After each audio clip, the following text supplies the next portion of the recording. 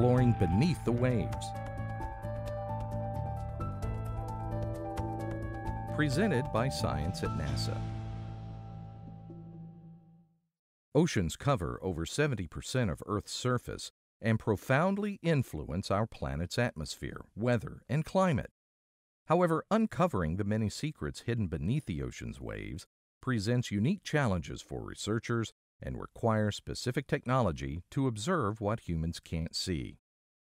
NASA technologists are developing sensors that can improve measurements of Earth's oceans, creating new instruments to study aspects of our home planet we haven't before been able to research. Imaging what's below the ocean surface requires the development of a new instrument capable of improving the information available to scientists.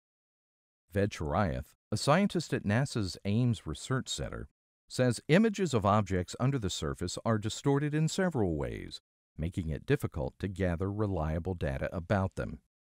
Chirayath has a technology solution. It's called fluid lensing. He says refraction of light by waves distorts the appearance of undersea objects in a number of ways. When a wave passes over, the objects seem bigger due to the magnifying effect of the wave. When the trough passes over, the objects look smaller. Fluid lensing is the first technique to correct for these effects. Without correcting for refraction, it's impossible to determine the exact size or extent of objects under the water's surface, how they're changing over time, or even precisely where they are. Chirayath developed a special camera called Fluid Cam that uses fluid lensing to see beneath the waves and capture terabytes worth of 3D images at 1/2 centimeter resolution, snapping imagery from aboard an unmanned aerial vehicle. The key to fluid lensing lies in the unique software Chirayath developed to analyze the imagery collected by Fluid Cam.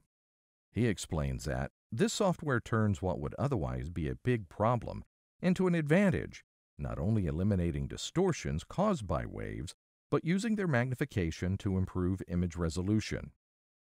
He is focusing Fluid Cam on coral reefs, the health of which have been significantly degraded due to pollution, overharvesting, increasing ocean temperatures, and acidification, among other stressors. To understand how the reefs are affected by environmental and human pressures, and to work with resource managers to help identify how to sustain reef ecosystems, researchers need to determine how much healthy reef area exists now. Fluid lensing could help researchers establish a high-resolution baseline of global reef area worldwide by augmenting data sets from multiple NASA satellites and airborne instruments. This effort will help identify the effects of environmental changes on these intricate, life-filled ecosystems. Chirayath and his team designed special software to teach supercomputers how different conditions, such as different sizes of waves, affect the images captured.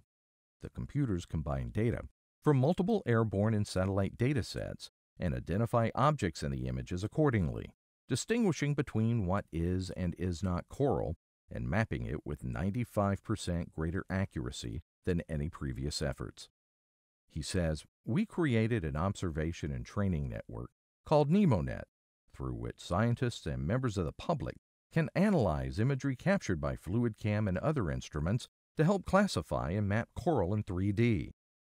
This is the database we use to train our supercomputer to perform global classifications." Chirayath is working toward a space-based Fluid Cam. From orbit, the camera could map coral reef ecosystems globally and help researchers better understand the overall health of coral reefs. To learn more about the amazing technologies NASA uses to explore our planet, visit science.nasa.gov.